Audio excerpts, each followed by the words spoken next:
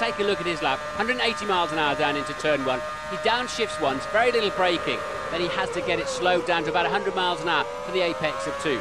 A short straight for the S, the snake, at the back of the pit. No braking required. It's all throttle application and just sweeping through a nice line.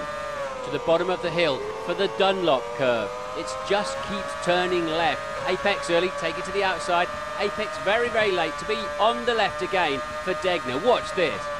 120, just keeps it within the confines of the track. He's tight again in Degner too, but he's away. Ringing the car out, flat right into the hairpin, braking a straight line, all the grips on the inside, and there he goes. He's hooked up with that. Straighten the car as soon as you can for best traction. Cresting over a couple of small hills, a long right-hander, feeding you in at 180 miles an hour to the famous Spoon corner. You brake extremely late, bring it down to 115, apex early, move towards the outside, a second apex, and you have to get good acceleration speed here. There's a long back straight ahead of you, climbing the hill gently up to 200 miles an hour towards the famous 130 arc corner, which is newly resurfaced this year.